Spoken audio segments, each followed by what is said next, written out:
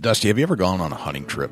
Well, yeah. You pack all your stuff. Let's say you're driving to New Hampshire. Let's say I'm driving to Ohio, and you're hunting for 4, 5, 6 days. What's the biggest challenge you usually have? You're going to stop multiple times and get gas, and I worry about odor the whole way. It's always in the back of your head. After talking to our friend Tim Gothier, we realized that there's a better solution that is portable. And that solution is called the ScentLock Enforcer. This nifty little device, about the size of an iPhone, it produces ozone. Ozone is this naturally occurring O3 molecule that actually naturally removes odors, kills bacteria, binds to all kinds of odor particles in the air, and basically makes you scent-free instead of like a scent cover-up. Does that make sense? Yeah, for sure. You can put this in your tote. It operates off of a USB and has an 8-hour battery life. It's the personal ozone generator. It is the personal ozone generator. If you want to check it out, go to ScentLockEnforcer.com. That's ScentLock Enforcer.com. Big Buck Registry's Deer Hunting Podcast, powered by ScentLock Enforcer, episode number 173. Tim Brent. Hockey gave me a lot, but nothing replicates hunting. Please support our sponsors as they make this show possible. Today's show is sponsored by ScentLock Enforcer, the Euro Hanger, and Morse's Sporting Goods.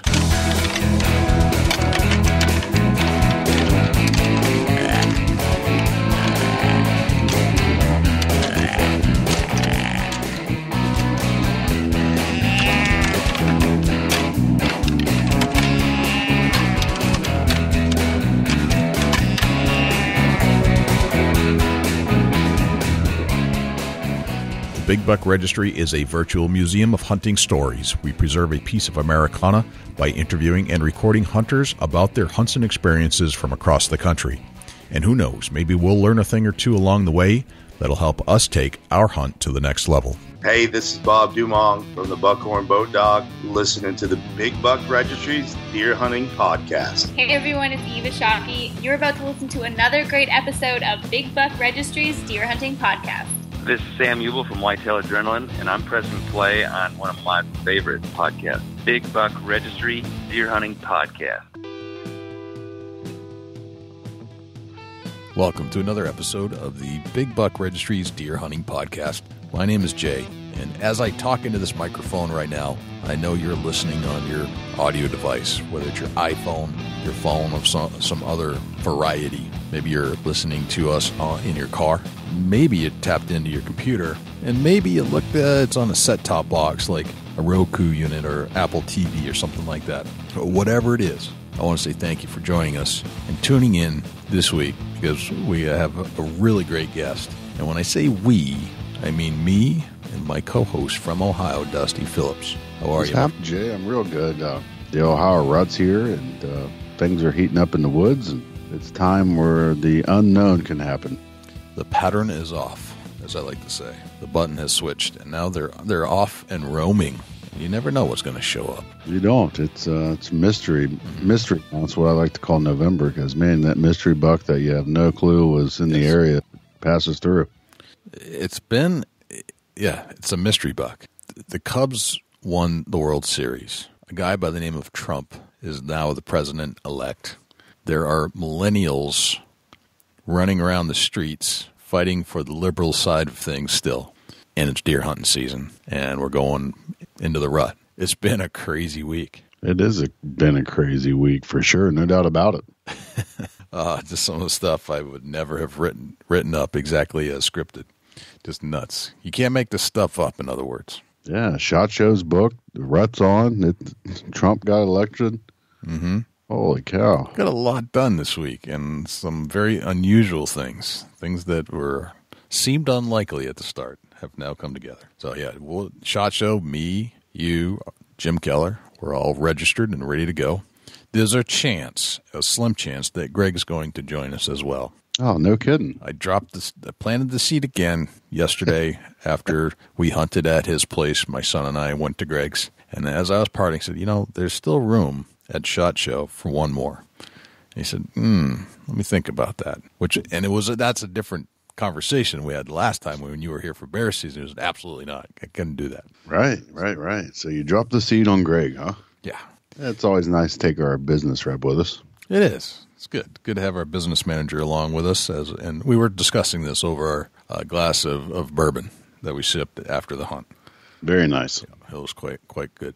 So this week's guest, Dusty, is Tim Brent, and I'm sure you've heard of Tim Brent, but in a different breath. Tim has been known for his NHL career, and he's played quite a few years in the NHL, grew up in Cambridge, Ontario, and ended up moving to Carolina when he was playing for the Carolina Hurricanes. Well, it turns out Tim is also a deer hunter. He learned to deer hunt in Maine. A couple of his NHL captains turned him on to that, actually. And it turned out that he married Eva Shockey, and now he's part of the Shockey family. So he and Eva live in North Carolina, where they, from what I understand, hunt almost every day. They're expecting, and we get to hear the story about how Tim went through his NHL career, learned how to deer hunt, what he's into now, and how he met Eva Shockey. We hear the whole story of how they actually met, and then get to hear a little bit what he's got going on in the future. Now, one of the things that I wanted to read before we turn to the news segment with Jim Keller is, on the last show, Dusty, we had talked about tree stand safety a lot. And right. We had our friend Bob Dumong on, who had fallen from a tree stand, and we wanted to know what it was like. We had a lot of requests from listeners who wanted to know what it was like to fall out of a tree stand. So we found him. It just happens that my good friend Bob fell out of a tree stand a few years ago, and he shared that experience with us. And we decided collectively that we have a lot of these spare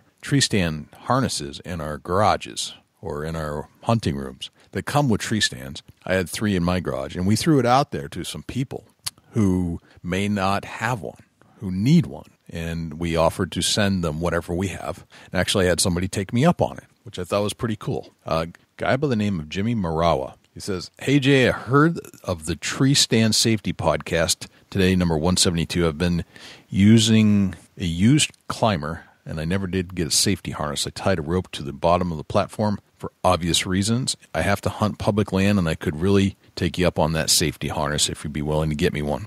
Some of the trees I climb seem like suicide trees. I'd appreciate it a lot. I got up to hunt this morning and was the very first to view and commit on YouTube as Jimmy One Life.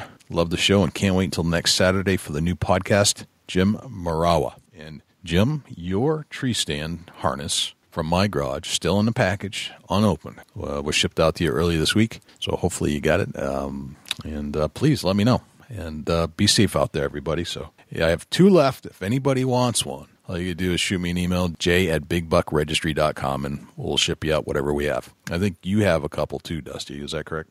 Yeah, I think so, Jay. At least one for sure that I know of. I'm happy to send one out to dusty@bigbuckregistry.com. Awesome. All right.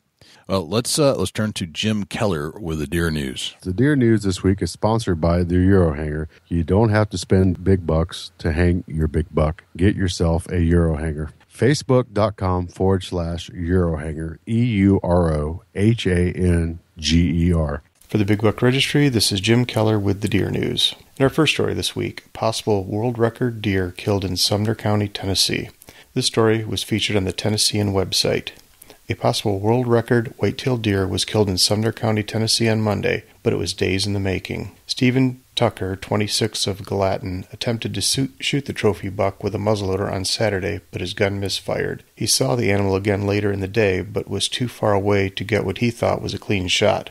"I was just hoping I would see him again after I passed up the second shot when I saw him," said Tucker, who estimated he was about 150 yards away at the second sighting. "My thinking was the second time I saw him that he was too far away, and as big as he was, I wanted to make sure that I got a clean shot. I didn't want to cripple him." Tucker saw the buck again 2 days later, about 6 a.m. on Monday, and killed him with a shot from approximately 40 yards away. "There's no doubt it's going to be the new state record. I mean, that's an absolute," Tennessee Wildlife Resource Agency District 21 Captain Dale Grandstaff said. "As far as the world record, the rack is about an inch over the world record. Since the rack must undergo a 60-day drying out period before it is officially measured, the score could change slightly, and because it is so close to the world record, it might not stand up. There is is no chance, however, that it won't beat the state record. The current state record, a buck killed by Dave Wachtel in Sumner County in 2000, grossed 256 points and netted 244 3/8. The world record killed in 2003 by Tony Lostuen in Albia, Iowa, had 38 points and scored 307 5/8 net. Grandstaff said the deer was likely 3.5 years old. A deer like this doesn't come along very often, Grandstaff said. The field pictures don't really do it justice. You would have to actually see it to understand the amount of non-typical growth it has.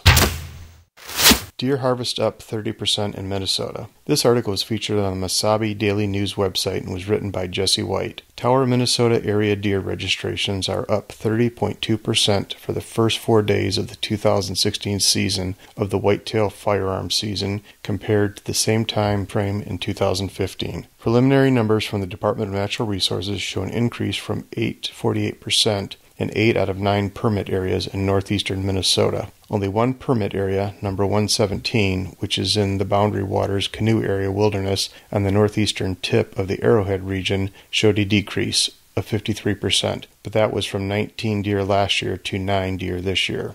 Across the entire Tower work area, hunters have harvested 3,117 compared to 2,395 in 2015. Statewide, it appears the harvest is down so far as hunters have bagged 66,130 deer so far this season compared to 71,389 at this time last year. A number of factors have contributed to hunter success in our area so far this season, including a rebounding deer population and the hunt coinciding with the annual rut. The unseasonably warm temperatures, it was in the 70s on Saturday and Sunday, have also helped, Rush said, as those summer-like temps are keeping hunters in the field and in their stands longer. It's also leading to a quicker registration and butchering of the animals since it's been too warm to leave them hanging. Rush said that hunters are seeing lots of young deer as the herd is recovering from the harsh winters of 2013 and 2014. The 2016 season runs through Sunday, November 20th. Wildland fires, dry conditions create hazards for deer hunters in Kentucky. This story was originally posted by the WMKY 90.3 FM website and was written by Libby Burton. More than 300,000 Kentucky hunters preparing for this weekend's modern gun deer season opener should be aware there are at least 22 wildland fires burning, many in southeast Kentucky as drought conditions persist across the state. About 14,000 acres have burned in the Commonwealth since October 29th. Governor Matt Bevin declared a statewide emergency last week and urged all citizens to refrain from outdoor burning and use extreme caution during outdoor activities.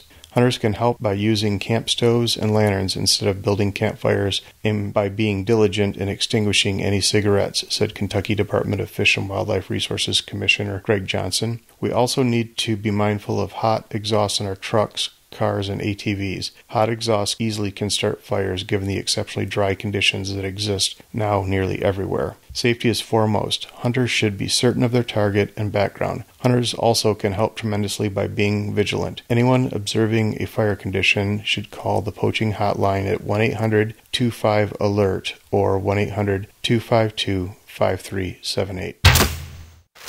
What a Donald Trump presidency means for hunters and shooters. This story was originally posted on the OutdoorHub.com website. Hunters and gun owners alike woke up Wednesday morning and were able to breathe a sigh of relief when they found out Donald Trump won the presidency. So what does a Donald Trump presidency mean for the hunters? Well, Outdoor Hub recently published a handful of articles that spell out exactly what to watch for. A couple of real big concerns in the election were the handling of the Supreme Court and defending our Second Amendment rights. With Trump behind the wheel, we can rest assured that our right to bear arms is safe and sound. The only thing we do have to watch out for is transferring federal lands to the states. Sure, it sounds reasonable, but in reality, it's just a backdoor attempt at allowing more resource extraction from our public lands. When you break it all down, and it's a lot to digest, it appears, at least for now, that this was a big win for hunters. If you compare Donald's America versus Hillary's America, it can be a little scary for both sides, but at least with Trump, we don't have to worry about someone showing up at our doors looking to take away our deer rifles.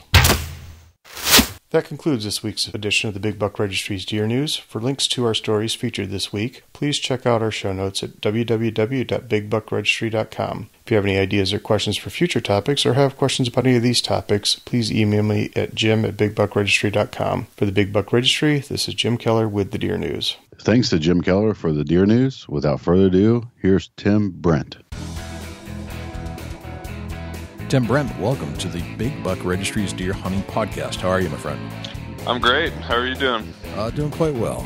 Quite well. It's the leaves are changing, and it's autumn in New Hampshire, and the weather is cold and crisp, and it gets me excited to get back out in the woods. Yeah, I hear you. I'm down in North Carolina now, and it's certainly a different deer hunting climate down here. I've been sweating quite a bit in tree stands, which is something I'm certainly not used to. But I bet. So you're in North Carolina now, and did you just recently relocate? We did. I played professional hockey for 12 years. Originally grew up in Cambridge, Ontario, which is about an hour and a half west of Toronto, Ontario, and certainly a colder climate there. But I actually played for the Carolina Hurricanes here in Raleigh for 2 years and fell in love with the area. Just an outdoorsman's dream kind of area, really. It's 2 hours to the coast if you want to do any offshore fishing or inshore fishing, and you're 2 hours to the mountains, where it's just a very pretty part of the country, and everywhere in between is filled with greenery and those woods that we all love to be in. So right, just a real enjoyable place to live, and a place that fits our lifestyle. So Gotcha. We're excited to be back here. Very nice. Have you been an outdoor person or outdoorsman your whole life? I have. My dad doesn't really hunt. He just never really got into it, but I've been fishing since I could literally walk, and that's been a huge part of my life, something that I'm still very obsessed with, and I'm sure you'll agree that most hunters fish, but yes, I got into hunting a little later in my life. I was about 19, turning 20, and I moved away to play my first professional year of hockey, and I had a couple guys from Sault Ste. Marie, Ontario, some older guys in our locker room, our veteran. Actually, one guy was our captain, who were big hunters, and they're really the ones that got me into it. And it started off with a guy named Aaron Gavey, who he shot a doe one night for meat for the winter, and he kind of ran down into a ravine on him, and he called me and asked if I could come help him out. Nice. So we dragged the deer out. I helped him with cleaning it, and a couple Coors Lights to celebrate, and sure. I think I was pretty much hooked right there. I wasn't even probably 2 weeks later. I went and bought myself a bow and shot it in the driveway. Found a little piece of property that I was in Maine at the time, yep, up near Portland, and strawberry farmer, I think 25 acres or something, and I got permission to hunt his property and set up a stand. And my first hunt probably didn't go like the majority of people's first hunts, but I shot a little 6-pointer about 15 minutes sitting in the stand. So you didn't have a lot of time to sit there and take it in and go through the trials and tribulations of getting a deer that's worthy of a shot to walk by your stand. You had it done in 15 minutes. That's pretty good. Exactly. Yeah. And talk about the adrenaline rush, everything that every hunter understands, your first time taking an animal, and especially with a bow. I swear that deer could hear my heart pounding through my chest, and something that, again, instantly hooked, and now will be a hunter for life, and something that will certainly be passed on to the next generation in our family. It is fascinating, isn't it? Like how your mind kind of overtakes your body, and you can feel your heart pounding, and you're like, where is this coming from? Have you ever felt anything like that in your life? There's literally nothing you can do that replicates that. And I truly believe that. Your senses, everything about your body that you may not be in tune with, it all comes together at that point. And like you said, it's almost an out of body experience, because you're doing something that you feel things that you just don't normally feel. And I've got to play in some, fortunately I got to play in some pretty big hockey games and be a part of some championship teams, and just nothing quite compares to it. It's hard to explain to anybody that doesn't hunt what the feeling is like, and I'm sure you have the same trouble at putting into words exactly what you go through when you're doing that. So I still to this day love the rush, right? Love the adrenaline, and now it's very cool to be able to control it to a certain extent. And again, the more you hunt, and the more you put yourself in that position, and you feel all those same feelings, and you can somewhat control those kind of different feelings. So, if you didn't feel that emotion, do you think you'd still do it? I think I would. I think there's still a lot to be said for, just so many different aspects of hunting. Obviously the meat. Eva and I both really believe in eating healthy, and as a hockey player, that was my career, my job was to make sure my body was in the best condition it could be to perform at its highest. And I truly believe there's no better food than wild game. And so that would bring me back.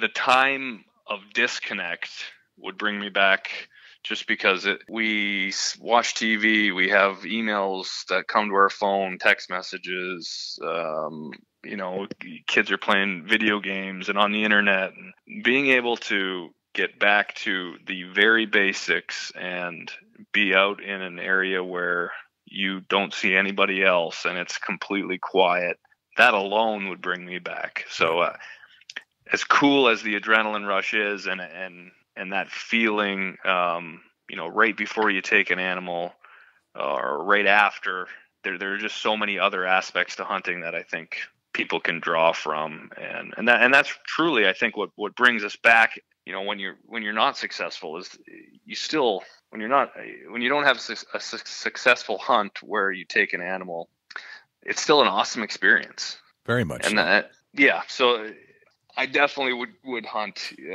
regardless of that rush. I found over the years that when I was a younger man in my 20s, that I would hunt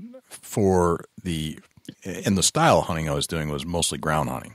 And it was like I was putting in the physical effort, and I needed that. But I also needed that adrenaline rush when I found the deer and took the shot. Like, that's what I was looking for. These days, it's completely reversed. These days, I get bombarded, sitting in front of the computer, getting the kids back and forth to soccer, people calling me, asking me to do different things. My peace and quiet is in the woods. And now I go there for a completely different reason than I used to. And I think it's just as life transforms, that's what you do. But it's always been a part of my life, and I can't imagine it ever not being a part of my life, but for different reasons today. Yeah, I understand what you're saying, and I think I've evolved as a hunter in the way that I look at it as well. And just when I first started, I wanted to kill an animal every time I went out. Right. You know what I mean? Like, right. That was, and I understand that's the ultimate goal. But now I'm just as happy to sit and watch. I watched, 12 does and 3 young bucks walk by the other day.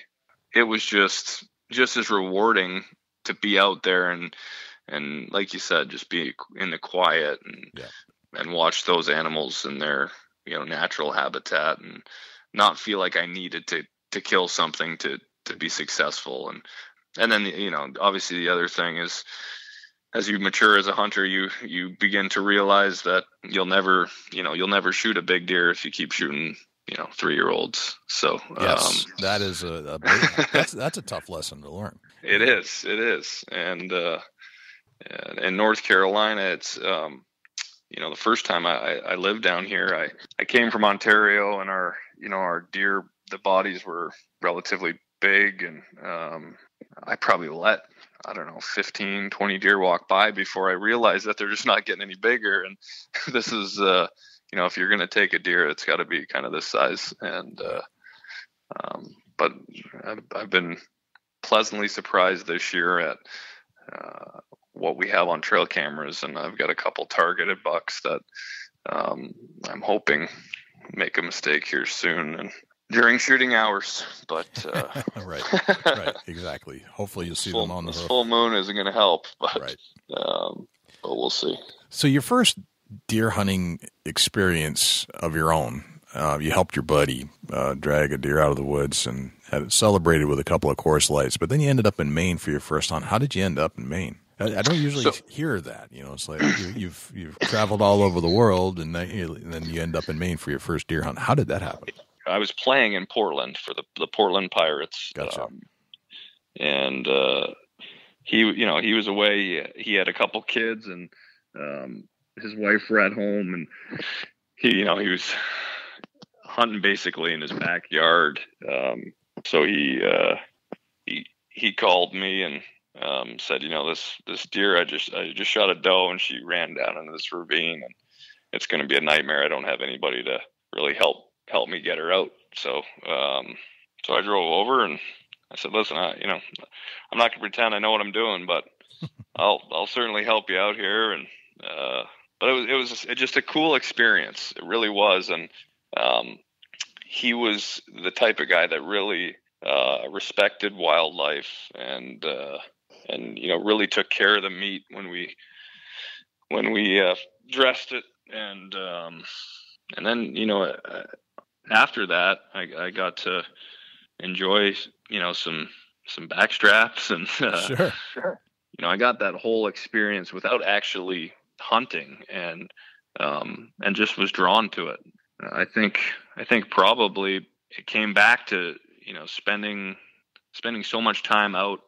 My dad and I would walk trails, and we'd speckle trout fish like way back in the middle of nowhere, and it was the adventure in and out that was just as much fun as the actual fishing trip. So I could bring that same adventure into spending time in the woods and hunting, and I really saw that when I helped my friend there with the doe. So gotcha.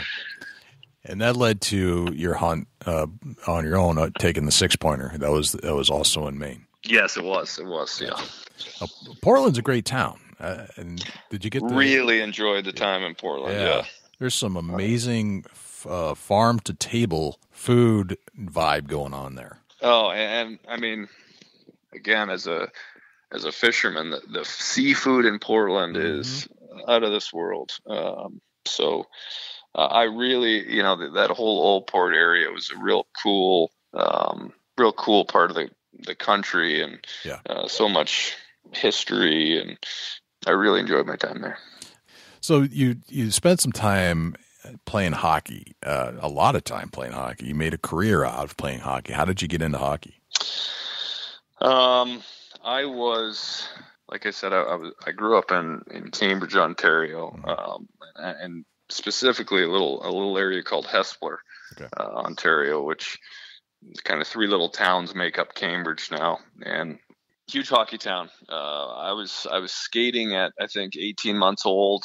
Played my first year of hockey at 4, and just really, much like hunting, fell in love with it from the very first time I played. And I remember being 7 or 8 years old and just thinking that I'm gonna do this as a career. And so you knew back then, you knew at that age that was something. Well, I just knew, and I've kind of always been, I guess, in that mindset where if you want something bad enough, you're willing to do the necessary things to get to it. I mean, I was blessed with certain talents, but there were certainly guys that I grew up playing against or with, or throughout my career, that were far more talented than I was. I just knew that I was willing to do whatever it took to to get to that goal, and there were a lot of things I gave up. And I don't want to say gave up, but there were a lot of times in high school where I missed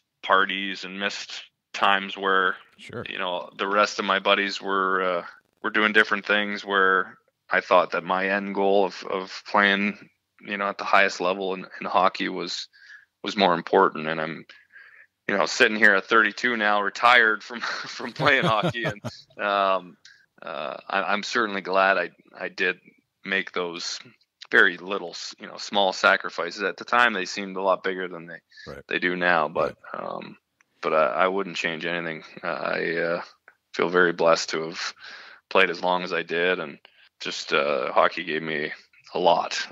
Right. So do you feel, and this I guess only professional athletes would potentially feel this way unless you really struck it big doing something else. Do you feel weird that you're 32 and retired from your first career? Not. I know it probably sounds strange, but not really. Just because it's. I think I tried to prepare for this, and it was important. Unfortunately, there's times in hockey where you've played with guys who didn't prepare, and they were expecting to play next year and just didn't get a deal, didn't get a contract, and they're forced out. And I think those are a lot harder times to be trying to do something else. So it was important for me to prepare for the end of my career and what I wanted to do next, and it was also important that I left hockey on my own terms. So right. I kind of prepared that way. I understood that I'm getting to the point where I could have probably played a couple more years, but I got a great opportunity to come back and live in Raleigh and work in commercial real estate, which is something that I have had a very big interest in since I was about 20, mostly on the investor side, but something I really had a passion for, and I got to come again back to Raleigh, work for a great company, and was excited about doing something new. The puppy? That's the dog. Yeah, she's literally doesn't say a word until you're on the phone, and then yes, they have a keen sense of that. I don't know how it is. She'll either start barking or playing with her squeak toy. So and just so you know, the kids do the same thing. We're as I'm sure you know, we're expecting our first in January, and we're thrilled about it, but we understand that life's going to be a little different then. Yes. That's one of my warnings to you, is that you think dogs are bad. Kids will wait and won't talk to you until you pick up your phone, and then they need everything in the world. Right. Yeah. So just prepare yourself for that. And it's just part of life. Well, that's fascinating. So you're on to a career in commercial real estate, and which is a great profession. I certainly understand real estate from some of my former careers, and it makes it's a very interesting career path, that's for sure. Yeah, it is. It's much like hockey. It's it's about relationships. It's about and things. The other cool thing is it's different every day.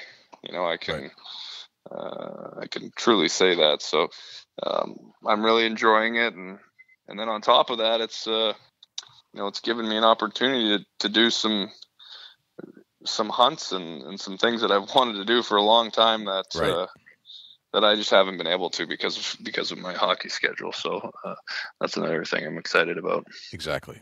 So hunting in Maine, where you'd done some hunting, compared to North Carolina, are there contrasts and differences between where you hunted in Maine and where you're hunting now? Yeah, I think so. I mean, for me, I guess with kind of hunting, I guess I started in Maine, and then I basically just hunted wherever I played.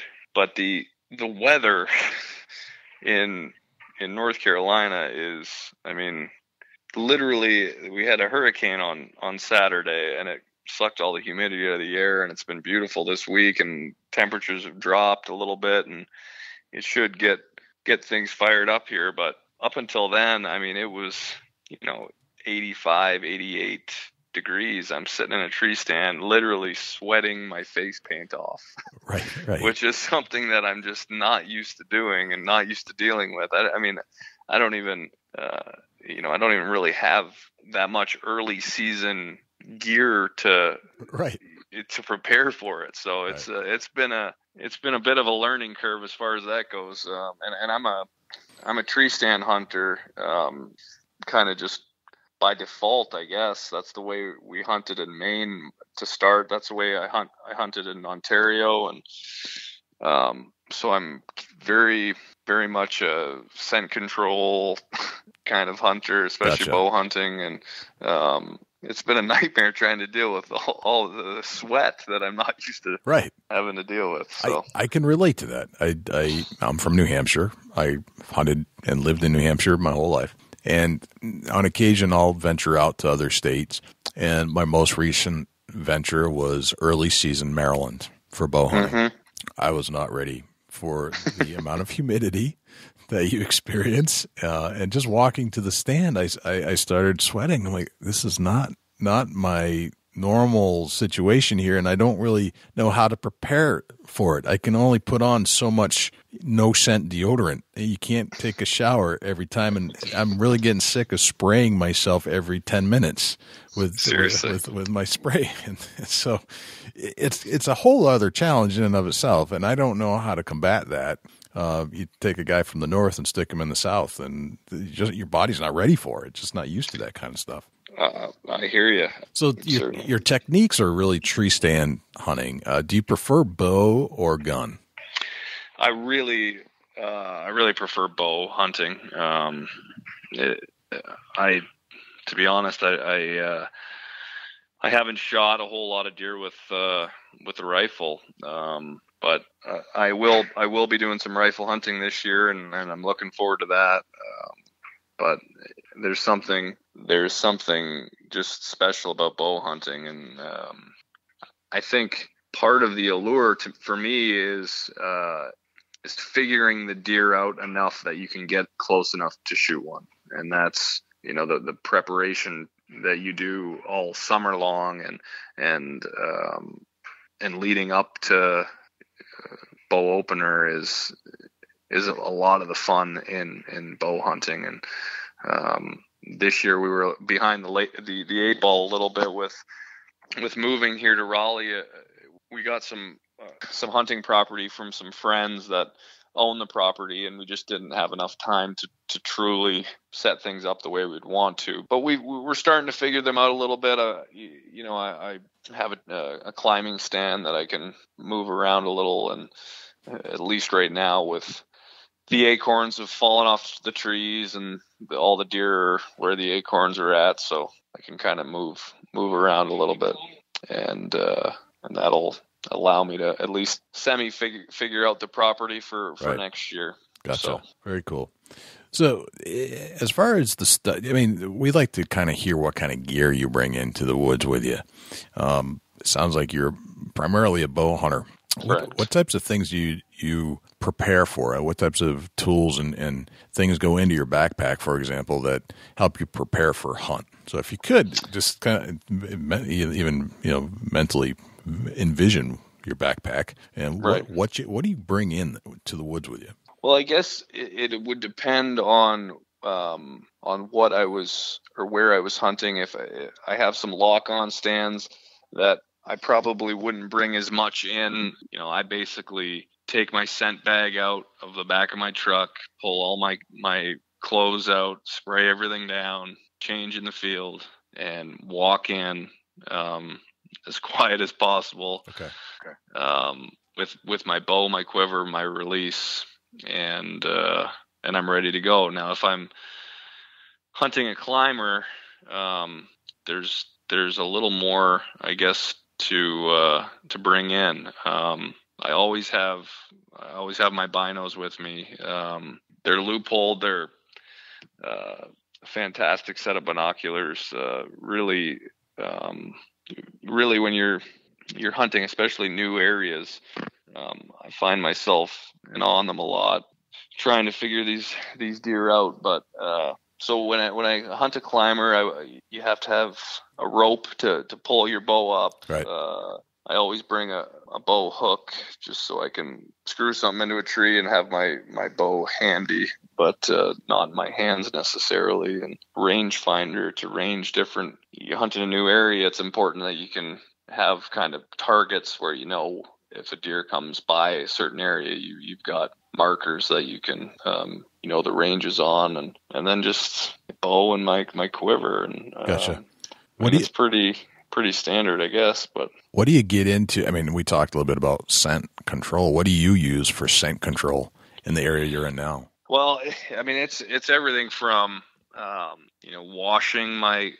I'll usually wash a set of towels in scent soap, and then so it kind of runs through the washing machine once, and then I'll put my hunting clothes in to wash with the scent soap after the towels, and I have the no scent dryer sheets that I put in with my hunting gear, and then the field spray that just stays in my truck all the time, and I really kind of douse everything down with that. And then same as in the shower, if obviously sometimes you can't do it, but if I'm hunting early or if I get a chance to get out in the morning, I'll shower in the no scent stuff, body wash, shampoo, deodorant, and I think it comes from certain parts where I grew up that you could bow hunt were very urban. You weren't too far from town, and there were small plots of acreage, and there wasn't a lot of opportunity to change stance based on wind and really hunt the wind. So you had to take every kind of preventative measure to just make sure you didn't get blown out by a doe or something while you're sitting up there. And so that's something. And I know certain people, some people don't believe in it, and I'm a believer, and that's and Under Armour has made now a kind of a scent control line that I really believe in and use, and so that's another part of the deal is using the proper clothing to hold that no scent spray and stuff. Right. Yeah, there's definitely some really good clothing on the market now that I think a huge advancement over what we probably had 20 years ago. Oh yeah, I can't even just from the way everything fits to how quiet everything is to obviously the patterns now are incredible. So right. It just goes, and it's just going to continue to get better, and I think you see that in everything in the sport. And the bows are faster, they're lighter, they're quieter.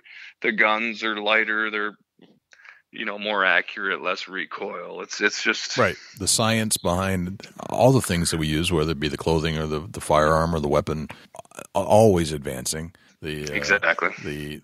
The technology is advancing, and right down to, and some of the gimmicks are even good. Some of the spray you have, mouthwash now that's specific for deer. Yeah, right. Right. It's kind of crazy, but there's a lot of it. Do you have a particular style of camouflage that you prefer to wear while you're bow hunting in North Carolina? I'm using Ridge Reaper Forest right now, and it's a new pattern from Under Armour, and I think it's a really diverse pattern, especially for early season. It's really breaks things up. It's so green here that the forest pattern really kind of blends in with that greenery, and that's what I've been using. Haven't been busted. Been certainly have had some opportunities to shoot some animals, but just haven't had the right one walk out yet. So it's been good, and like I said, it's so hot that the clothing that Under Armour has with the, I guess, light it is. Right. I can't imagine wearing anything else right now, or I'd be just roasting. So, right. Yeah. You have to wear basically you're wearing the base layer. That's seriously the wicking material. That's it. That's all you can really tolerate. That's what I found when I was down there. I was wearing shorts. Shorts and some really light synthetic pullovers, and that's all I could deal with it. Other than that, it was it would have been like running a marathon. It was that much sweat coming off of me at the time. I hear you. Yep. I hear you. And those guys, again, those guys are Under Armour's based in Maryland, so they get hunt it, the same area that you were down and sweating bullets at. So I think they get that. Makes sense that they're there, and that's kind of they develop wicking material. They can walk outside and test it instantly. Exactly. Yep. So. Very interesting. So tell me, what about boots? Do you get into a particular kind of boot? Do you care about rubber, or it doesn't matter? I think it depends on what I'm trying to do. There obviously the rubber boots will hold less scent, but I think in general they're a little louder. So if I'm walking in with my climber, I generally have like hiking boots, just trying to be as quiet as I can while I move through the woods. But if I'm headed into a fixed stand, and especially there's some river bottom kind of areas that I hunt that they're a lot soggier, rubber boots are obviously the choice there. Probably use hiking boots more than anything else. Okay. But really douse them with the no scent spray before I head in. Gotcha. All right. So it sounds like you put a lot of effort into scent cover up, shower products. Make sure you eliminate as much human odor as you can, and then spray down on top of that and keep your clothes separate and keep it basically in the field before you climb into the stand. All right. So the scent control, and I can certainly understand that where you are, where that becomes a big factor.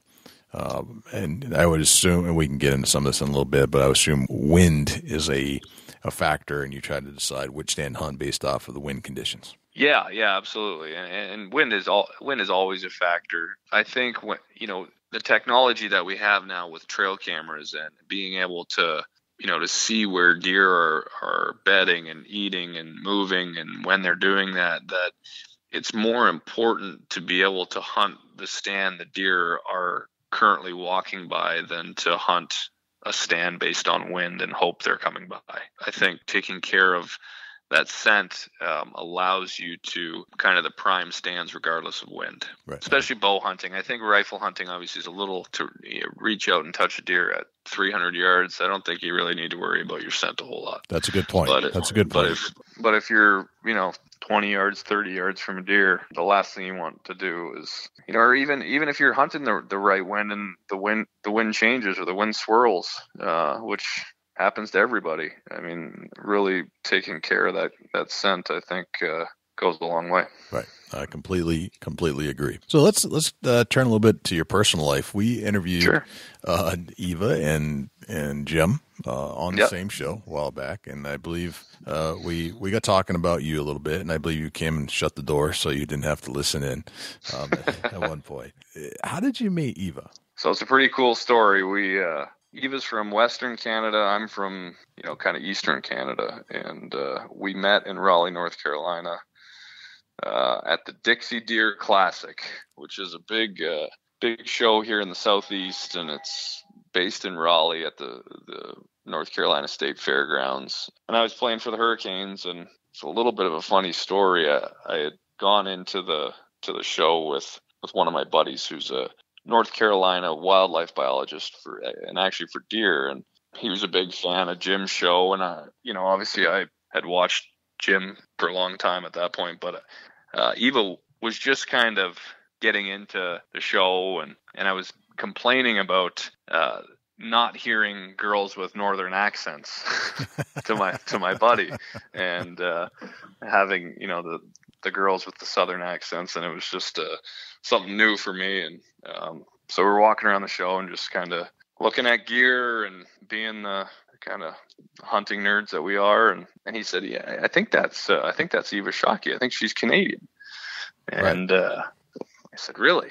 So I walked up and I think I asked her if she was from Saskatchewan, because my buddy had that was the intel that I got from my friend, was Eva was from Saskatchewan. So I walked up and said, "Hey, are you from Saskatchewan?" And she said, "Actually, no, I'm not. I'm from BC. My dad was originally from Saskatchewan." So gotcha. Did he feed you bad intel on purpose? He did, yeah. Well, I don't think it was on purpose. Okay, but he gave you some bad intel. Yeah, he did give me some bad intel. But I said, "Listen," I said, I won't take up too much of your time. I just really wanted to hear a girl that had a Canadian accent, and you know, we just chatted a little more, and I left there, and I told the guy I was with, and I actually texted a buddy back home. I said, "You need to look this girl Eva Shockey up. I'm going to marry her."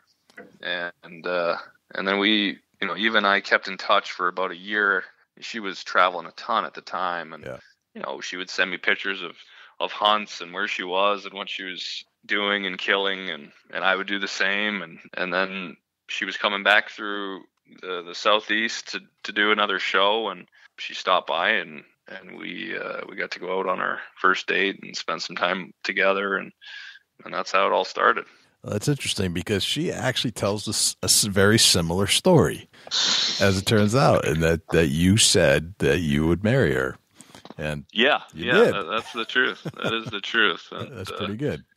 Probably goes back to, you know, like I said, when I was 7 or 8 years old, I knew I wanted to be a professional hockey player, and I just put my mind to it. Well, it was the same. I decided, I'm going to marry this girl. So that's funny.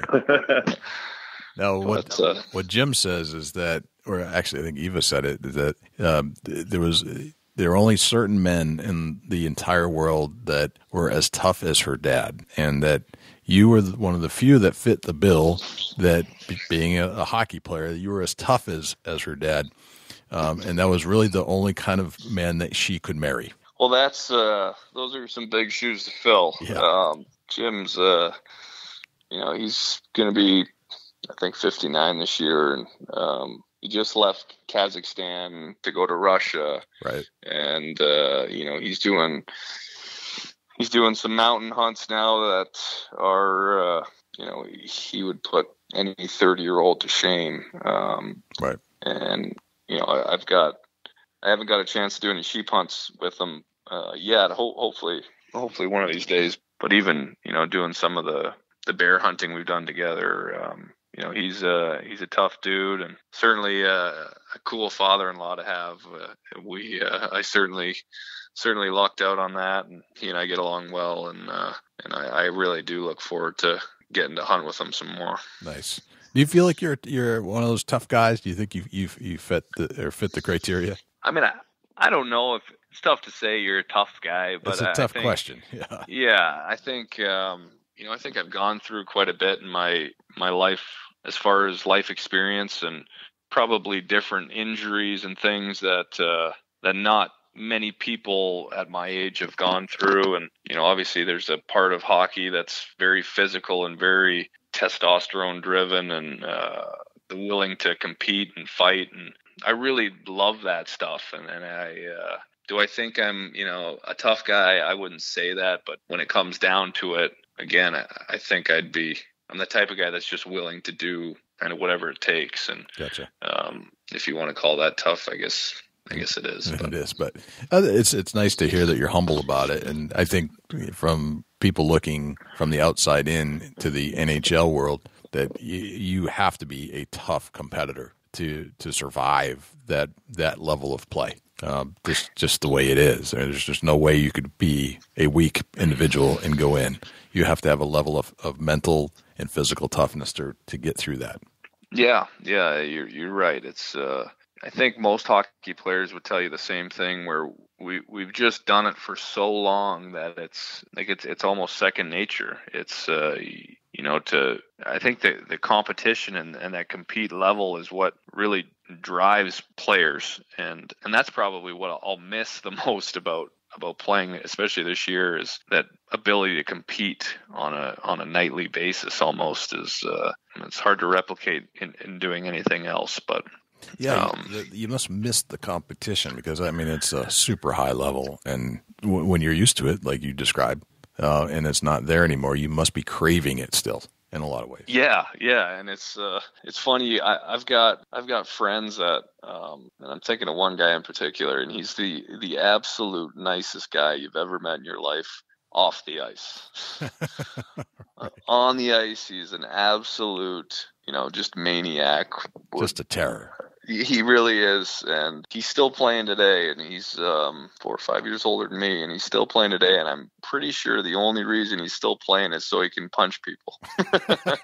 He can legally get away with it, and it's funny, those things kind of cross your mind still now that, if I deal with somebody in a real estate deal now that's frustrating, or everybody deals with people like that. It's part of the part of life. But unfortunately, my past career, I could just punch him in the mouth, or there was certain things you could do, and in hockey that might be a penalty, and you might end up maybe in the box. if you get caught. If you get caught, and maybe even if you did get caught, it's just like, oh well, it's just hockey. Exactly. You do it off of the rink. That's assault, and you're going to jail. Right. A little different. Yeah, so it's absolutely amazing. So let's talk about one of your most memorable deer hunts, Tim. Where are we gonna go? So this is an easy one for me. It's a wild story, but it started off. I had just signed in Toronto with the Maple Leafs, and so I was going back to my playing for the Maple Leafs in Toronto was like a kid growing up in New York playing for the Yankees for me. Oh yeah, definitely. I grew up just down the road. I mean, I was a Leaf fan since I was 5 years old or 4 years old. Since every road hockey game I ever played, I was a different, Toronto Maple Leafs. So the second exhibition game in training camp, we're playing in Pittsburgh, and get caught up with a big guy in Pittsburgh, Mike Rupp, and on a face-off, and I fall backwards. And I literally hear a tearing, like a piece of paper tearing. And I kind of got up and skated over to the bench, and I knew right away what happens. And I got to the bench, and I turned to my trainer, and I said, I just ripped my pec. Oh. And he said, what? And I said, yeah, I'm telling you, I just ripped my pec. So we got into the locker room, and sure enough, I mean, I tore my pec right off at the tendon, and my pec had kind of balled up in the middle of my chest, and I knew obviously that was not going to be good. And we got back to Toronto and got some MRIs, and basically they told me I needed surgery, and I was essentially done for the year.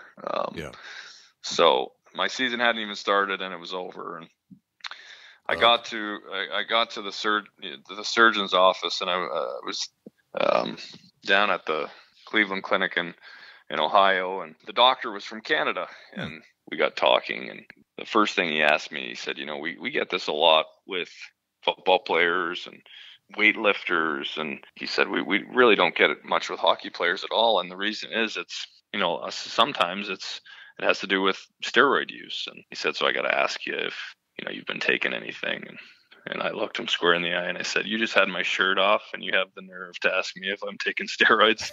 And he started dying laughing. But my next question to him was, when do you think I'll be able to pull a bow? Right. He kind of shook his head, and he said, you're not going to be pulling a bow anytime soon. So I was pretty bummed out. I was excited about getting to hunt at home. There was a farmer who I became friends with.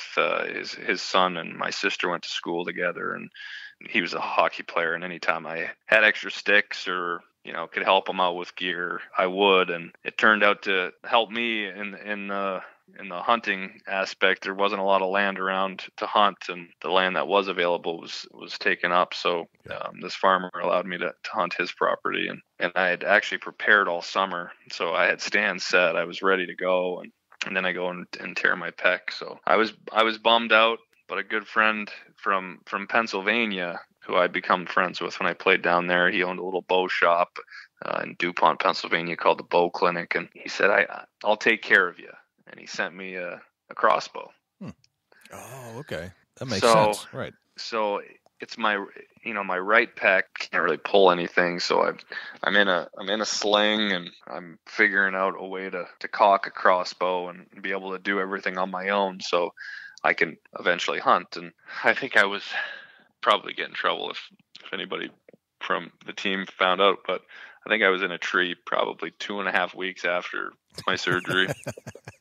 And I had rigged a crossbow with a little monopod, and I would pull it up one-handed, and I'd kind of tied the cocking aid off so I could pull the cocking aid with one hand to cock it. So I was set, and I was hunting this little swamp early morning, and I would hear barring quite a bit, and I never got a glimpse of them in the daylight. And I had some trail camera pictures of some pretty good deer. And so for me, this second week in November has always been a good week. And in particular, November 13th, for whatever reason, is just a deer killing day for me. So it turned out to be about the 10th of November. And I found a rub line that was pretty new. I set up on it, and I moved a stand. I thought I'd move a stand. I'd give it a couple days and hopefully sneak in and hunt it. And I don't know what I was doing that day, but it was almost too late to go into the stand. And I was really debating on whether I should even go in or not. And I did. And I sat there, and I was sitting there, and not really much was going on. It was pretty quiet. Again, this little swamp it might have been 10 or 12 acres. I could hear cars kind of driving by. It was still it was in the country, but it wasn't. People would use this one country back road to drive back and forth to work a lot. So I could hear cars kind of going by. It wasn't your typical, beautiful, in the middle of the woods hunt, but there was a soybean field. And that's basically where I grew up, was all corn and soybean. And there was a soybean field off the back of this swamp, and 10 acres. And I'm sitting there, and I'm, just kind of relaxing, and I pull up my grunt call, and I make 2 grunts, and this giant stands up, and he's about 100, maybe 120 yards away. I mean, tongue out, mad, and just storms straight to me. I mean, really, it seemed like he was on a mission, but it seemed like it was like 15 minutes from the time he stood up to the time he got to me, but it was probably maybe 3 minutes. And he came in to, I bet you, 10 yards and looked straight up at me. All the while, I've got a monopod between my feet holding this crossbow up. I got my hand my finger on the trigger, my left hand on the trigger, the buttstock of the crossbow on my left shoulder, which is the wrong side for me, but I'm looking through my right eye. So if you can imagine how, he's probably looking at me thinking, what the heck is this guy doing? Right. Shooting wrong-handed, but with my right eye. He was quartered a little bit towards me and basically staring at me. And I thought, he was about to bolt, and I just said, I'm going to take this shot. And I was pretty confident that I could make it. And I did. And after I let the arrow go, he just turned and started to walk away. And I really hadn't hunted with a crossbow at all. So, right. I knew I was on, I had sighted it in and everything, but I said, did I just miss that deer? I mean, he walked away so nonchalantly, and he walked maybe 15 yards and just fell over dead. No way. He was about 155 inch deer, which is still at my parents' house. That's interesting. So he just didn't even know he got hit and walked away and fell over. Yeah, it was bizarre. It really was. And you probably know that the crossbow bolts are so short that it went right in him. It didn't pass through. It kind of went in and hit the back shoulder on the other side and stayed in him. But so I didn't even know where it went. And then I had to call my dad and some friends because I couldn't even drag it out by myself. I'm one-armed. I've got right. I had a lot of help with with taking the deer out of the. You guys are going to have to come help me. I'm injured. Not supposed to be here, but don't tell anybody. But I just shot a monster. Right. That is literally the conversation. Yeah, and one of my buddies was out hunting with me, and he's kind of across the road, and I texted him, and I mean, full on shakes. Like I was shaking because I knew, I knew that I just killed the biggest deer that I've shot. Right. So he was fired up, and came kind of running over, and we got the deer out, and being right-handed and having your right hand in a sling needed some help with field dressing, but that was one of the coolest. Everything just came together, and to have a to have a big mature deer like that come in on a grunt call, and it was just it was a really cool experience. And that's awesome. That's really good. Yeah.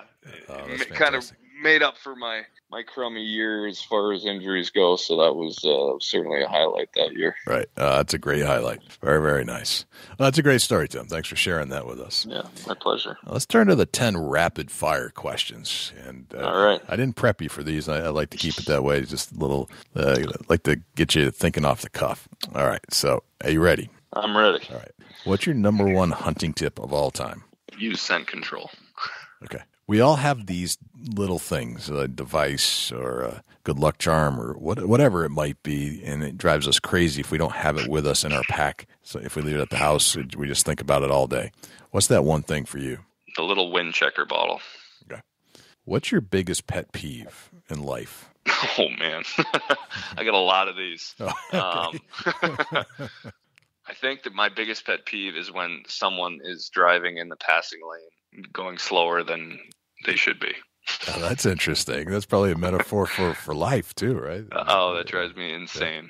So you're 32 now, is that correct? Yes. Okay. Correct. So you're 32. What would you tell the 20-year-old Tim Brent, knowing what you know today about life? Just to, continue to work hard and believe in yourself, and the good things will happen. Gotcha. You're at a hunting convention somewhere in the world, and a stranger comes up to you in the lobby, and you strike up a conversation, and they ask you what you do for a living. What do you tell them? I tell them I'm in commercial real estate. I'm a commercial real estate broker. I was fortunate enough to play professional hockey for 12 years, but a new commercial real estate broker, and see if I can help them find a nice piece of land here in North Carolina. Gotcha. Very nice. And you hand them your business card. That's right. All right. What did you have for breakfast this morning? I had a bulletproof coffee and 2 hard-boiled eggs. No kidding. I'm into bulletproof coffee too. That's really cool. So good. Yeah, it's fantastic stuff. My wife thought I was weird when I first introduced it, but she's like, man, this is kind of good. All right. You get your own billboard. It's a blank canvas. You can put anything you want on it. What would it say? I mean, it's kind of cliche, but treat people the way you want to be treated. Right. That's an oldie but goodie for sure. Yeah. Yep.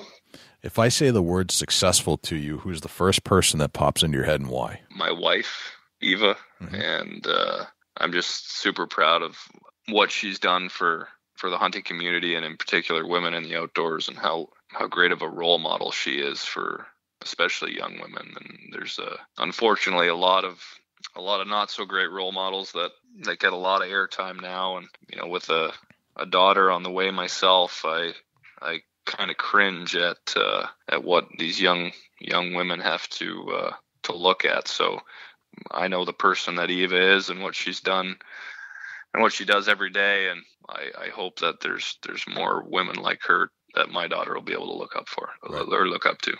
That's a very, very good response. Okay. What's a typical day in the life of Tim Brent look like? A typical day, I'm up at about 5:30. I get my workout in at 6. I'm done at 7. I come home, shower, bulletproof coffee, 2 hard-boiled eggs, get ready for work, head into the office, and usually in the mornings it's mostly emails and getting back to people. And then as the day goes on, a lot of the time it's in your truck and you're driving around looking at real estate. And recently it's been knocking on people's doors and asking if they have any interest in selling property.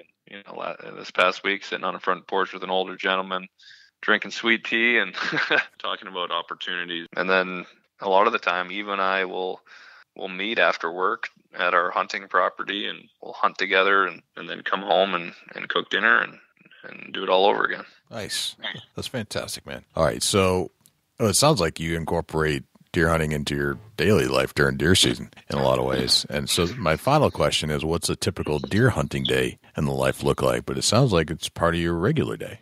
Yeah, I really do try and get in the woods as much as I can during this time of the year. And again, I just really think it's so important to be able to disconnect from just everything, the emails and the the phone ringing off the hook. And those are all things that all of us have to deal with. And it's, right. I enjoy working and I enjoy that part of my day, but I also enjoy being able to get away and enjoy God's video game and nature. So that's fantastic. No, I completely agree with that statement.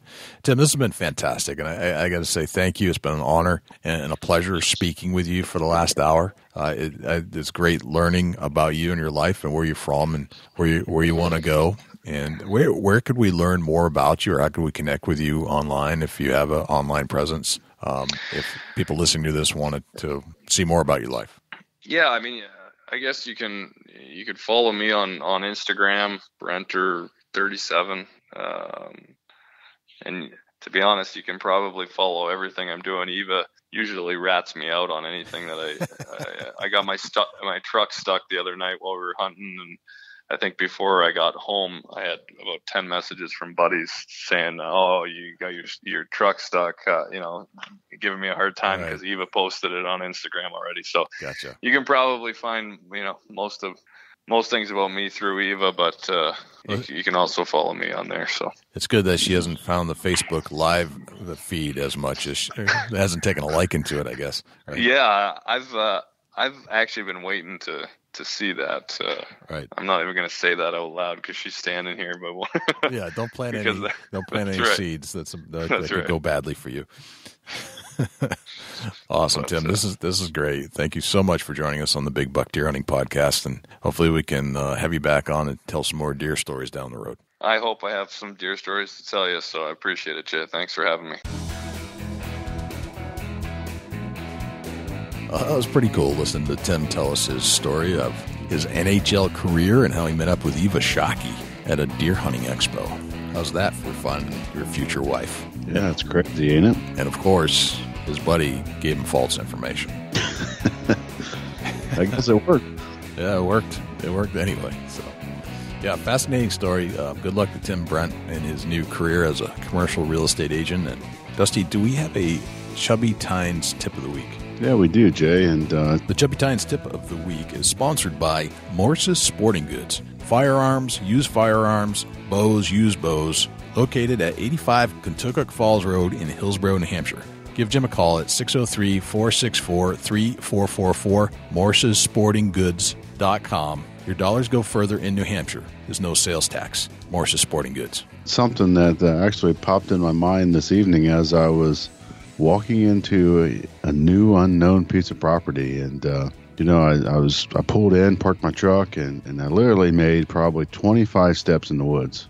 And next thing you know, I was blowing deer out. No kidding. And I said, "Oh man, this is good and bad. Real good that the deer are bedding there. Real bad for me wanting to hunt right in that spot." Right.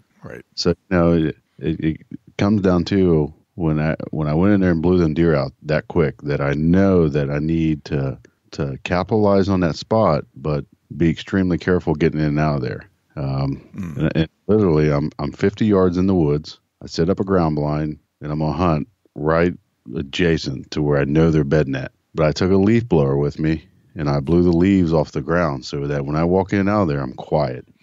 I think there's enough cover between me and where they're bedding at to comfortably slide in there with the leaf blower, blowing the leaves out. I got a quiet trail to walk on. It's bare dirt. It's absolutely ironic that you say that, and here's why.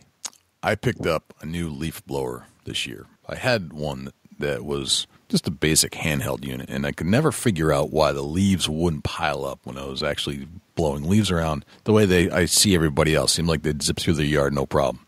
Well, I think it's because I didn't have the power that I needed, so I decided to go out and get one of those backpack blowers, and blows leaves around like nobody's business. So I got to thinking, like, you know what? It's awful crunchy on the way to my tree stand right now. Real crunchy. I'm taking this leaf blower out tomorrow at noon, and I'm going to blow all the way through to my tree stand just so I can get in and out of there quietly, because, man, no wonder the deer aren't coming in. They can hear me from a mile around. It's amazing. Yep. Absolutely great idea. Yeah, so take your leaf blower out there and blow your walking trail out and clean it up so that you're quiet leaving and coming and going. That's crazy that I did that, or will be doing that tomorrow, and I had the exact thought today. We are on the same page, my friend. Perfect. So Awesome show. Thank you to Tim Brent for joining us on the Big Buck Podcast. Thank you to ScentLock Enforcer for sponsoring the show. Thank you to the Eurohanger for sponsoring the show as well. And thank you to Morse's Sporting Goods, which I was at Morse's Sporting Goods this week buying a few extra items. So thank you to Morse's Sporting Goods for sponsoring the Chubby Tines Tip of the Week. Dusty, been a fantastic show. Love listening to Tim Brent. And unfortunately, it's time for us to go. But we'll be back next week. Yeah, it is unfortunate, and from our hearts, thank you for tuning in with us every week after week. Before we cut out, how can we reach out to you, Dusty, when we're not here in the studios? Shoot me an email, dusty@bigbuckregistry.com. You can look me up on Facebook, Chubby Tines Outdoors, and get a little bit of my personal life at Chasing Antler on Instagram. Jay, where can the people reach out to you when you're not on the mic? You can shoot me an email, jay@bigbuckregistry.com. And if you'd like to check out our Facebook contingent, the almost 250,000 diehard deer hunting fans, go to bigbuckregistry.com/Facebook. If you would like to post your buck to that same Facebook page, there is a process, and we don't post them all.